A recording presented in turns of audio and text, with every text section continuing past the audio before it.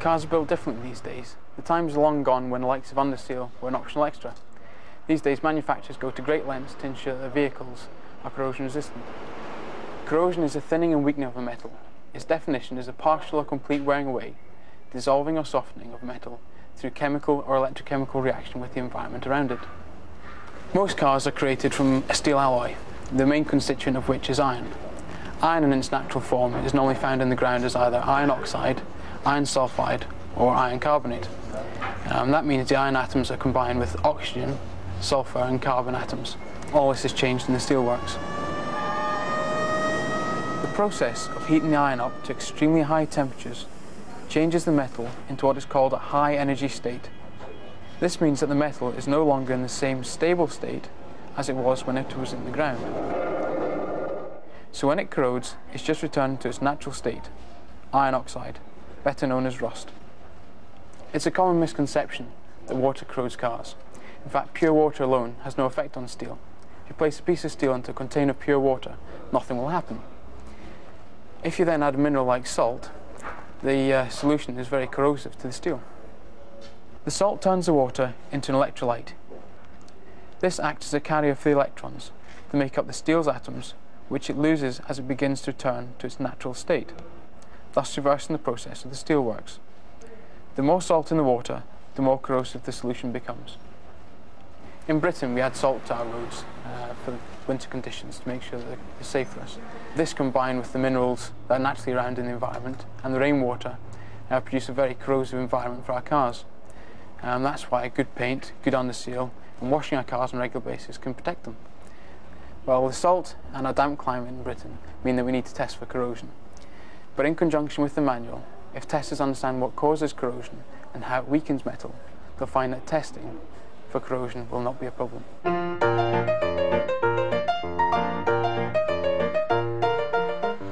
The film we're about to do, Robert, is about corrosion, the test criteria, and how to assess it. And this really shouldn't be a problem to testers. Why is that, Tom? Corrosion is not such a big problem these days because cars are built to resist it, there's less salt on the roads, and of course all the information is laid down in the inspection manual. So where do we start? Not far from here.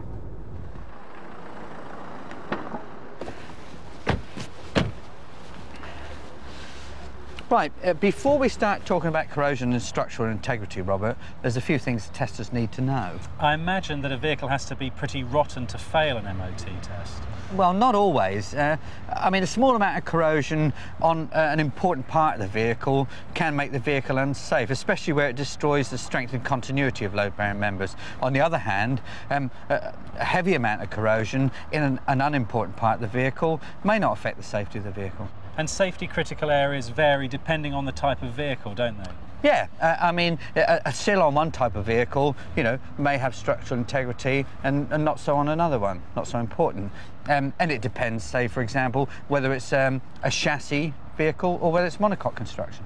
So how does the tester find out which parts of the vehicle are critical? Well, in the inspection manual, in Appendix C, there's the figures A to D, and they show the tester this information. The shaded portions deal with the main load-bearing parts of the vehicle. So any corrosion on any of those areas is a failure then? Not necessarily. Just because it's load-bearing doesn't mean to say it's prescribed area. So the tester needs to understand, as it's explained in Appendix C, that there's prescribed area, there's non-prescribed area, there's highly stressed components, and there's subframes. OK, lead on, Tom. Right. So, with a monocoque, the structure bears the load. Now, if you've got chassis frame with a body bolted to it, then the chassis normally bears the load. And on this specially prepared monocoque, the white paint represents prescribed areas? Yes. So, if we imagine that the mounting points for components are the centre of a large ball, and the outside of that ball is 30 centimetres from the mounting. So everything within that ball, all the support panelling, the load-bearing members, where the components mount and so on, is all the prescribed area. So the tester needs to imagine that ball. So, better still, I've got this very large golf ball, which gives you an idea. So this actually gives us a very good idea of what we're talking about. It's a sphere about this size, 30 centimetre radius, with the centre at the mounting point. Yeah, exactly right. So you can see that there, yeah? Yeah. Now then, you just hang on to that a minute. Well, we've painted in a couple of good examples of prescribed area, but within this part of the vehicle, much more of this is prescribed area. So if we say, like the suspension top mountings here, yeah, so there's mounting there, 30 centimetres. And then from this mounting here, down there, 30 centimetres. Everything within that. Now the tester needs to decide, depending on the vehicle that they're testing, which is support panelling. So for example, we have a mounting bracket here that's within the prescribed area, but it's purely for mounting the engine. So while it supports the engine, it doesn't support the suspension. Yeah, it's not support panelling. If you then say, okay, well, there's a wing fitted here. Now, on this vehicle, it's a bolt-on wing, so it's clearly not support panelling. If the wing were welded on there, the tester would need to consider on that particular vehicle, was the outer wing support panelling? Okay, now with this specially prepared monocoque with the white paint stripped down, and when we've got something like this to look at, it's easy to imagine, but that's exactly what testers need to do. It's a matter of imagining this area with all of the components and trim within it.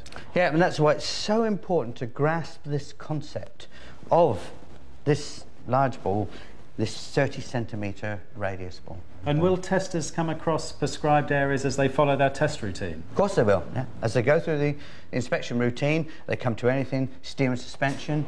Section 2 in the inspection manual, prescribed area. Section 3, that's brakes, has prescribed areas. Seat belts, Section 5, has prescribed areas. And to make this clearer, we're going to now have a look at seatbelt mountings. Okay.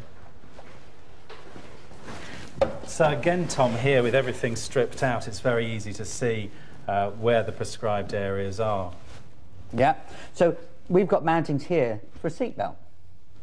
So when the tester here is testing, they would need to consider the inner sill, the outer sill, the door pillar. It may be that they'd have to consider wheel arches, and they'd have to consider the floor pan. In fact, any panelling or structure that was supportive to that mounting point.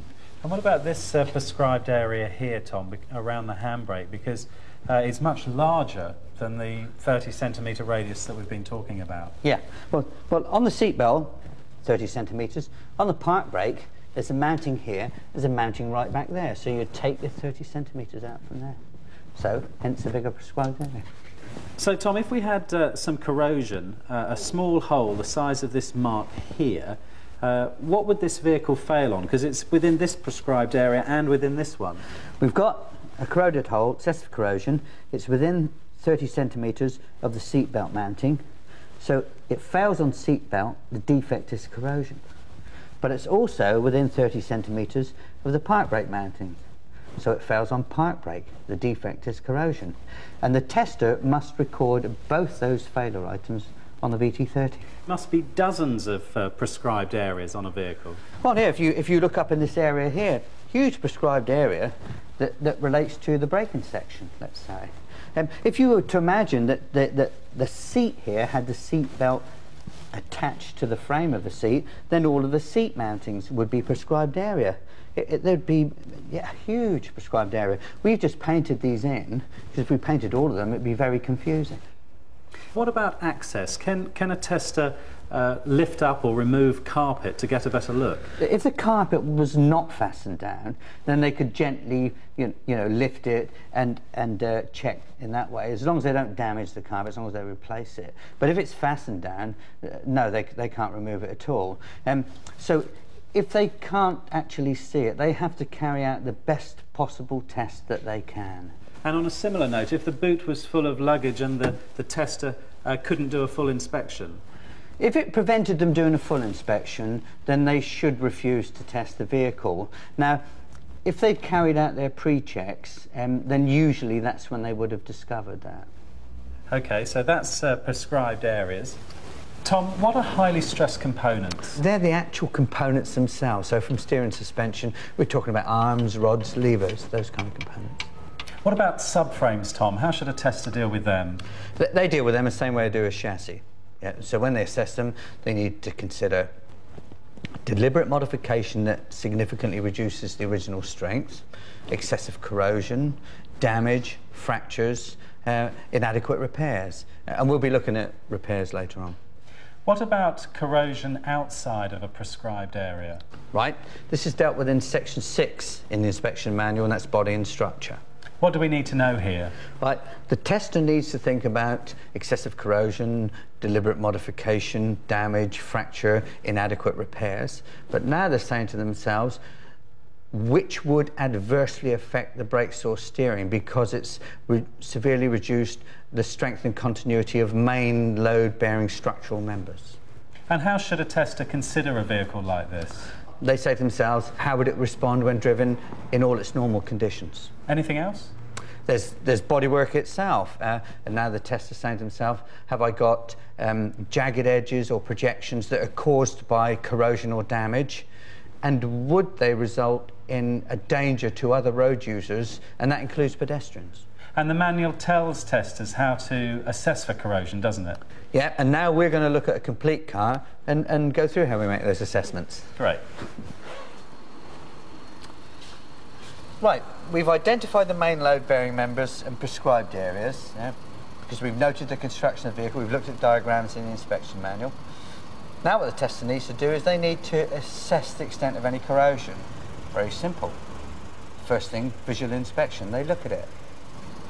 And then finger thumb pressure, and they'll squeeze and check the condition of the metal. If it were to crumble away when they squeezed it, due to corrosion, that's excessive corrosion. Or maybe it wouldn't feel rigid, due to corrosion, that's excessive corrosion.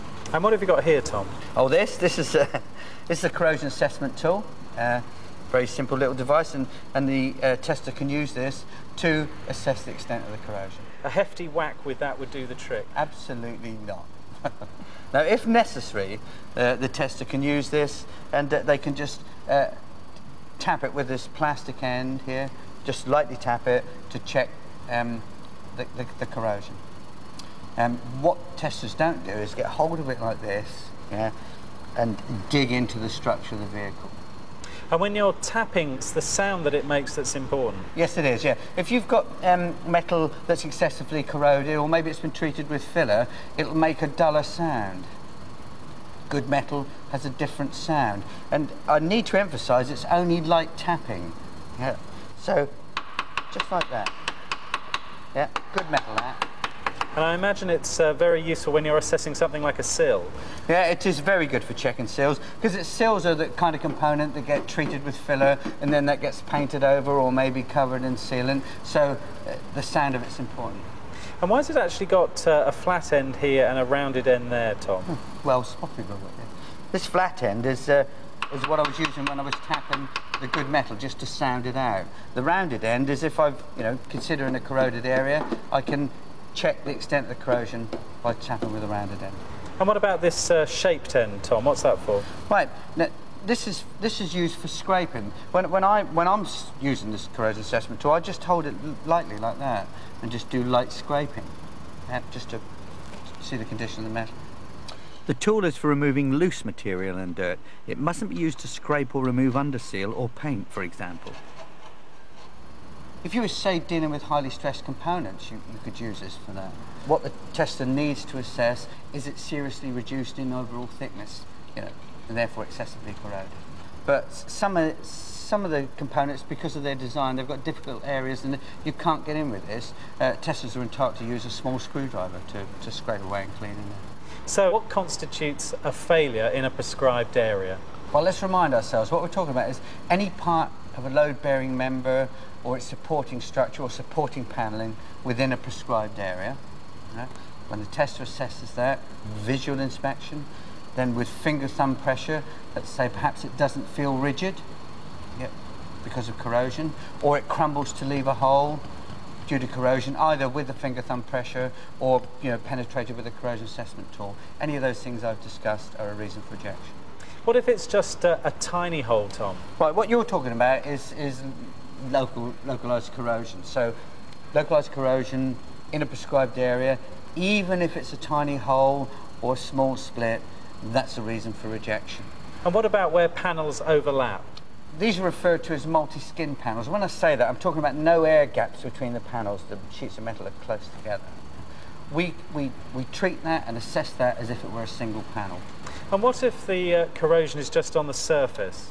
Okay, so we've got corrosion that hasn't weakened the structure, this would not be a reason for rejection. But the tester should tell the presenter that corrosion has started. On the other hand, maybe we're dealing with excessive corrosion that would fail, and the corrosion is so severe the tester may decide not to carry out certain parts of the test, like a roller brake test, because they may damage the vehicle. What about vehicles with separate chassis? So let's think about the chassis and use an example of a suspension mounting. If we had excessive corrosion in a prescribed area around that mounting, it may not extend to the body. If you look at it from another point, if we had, say, excessive corrosion in a prescribed area for a seatbelt mounting in the body, it may not extend to the chassis. So we've looked at corrosion, Tom. What about repairs, particularly where a repair has been carried out within a prescribed area? It's a very important part of the assessment. The tester needs to be able to assess that these are acceptable repairs. And we've got some examples over here that we can look at. Great. It's essential that repairs are properly carried out. Only welding is acceptable for repairs to prescribed areas. Brazing, etc.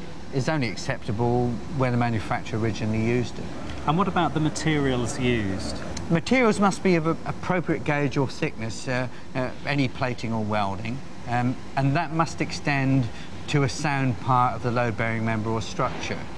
The most important thing to consider is that it is virtually as strong as the original. So is it okay to patch repair?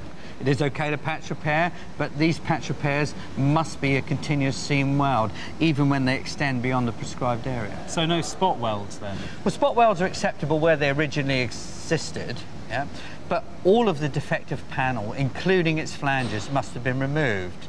Now, I've got a couple of examples here. This is what's referred to as a full sill. Now, this could be spot welded where the manufacturer originally spot welded it, but what we're saying here, Robert, is that all of the old panel will have been removed. This replaces it. What about plug or stitch welding? Well, plug or stitch welding is a suitable replacement for a spot weld. And what about this other one? This other one, this is a cover sill. And if I just do this, you can just see it fits exactly onto there. If this is fitted on, this is just a large patch. It must be continuously seam welded all the way around. And Tom, what if a patch repair extends beyond the prescribed area? So we talk about a great big patch now, yeah. That must be a continuous seam weld. And there are several other repair methods, aren't there? Yes, there's brazing, soldering, glass fibre repairs.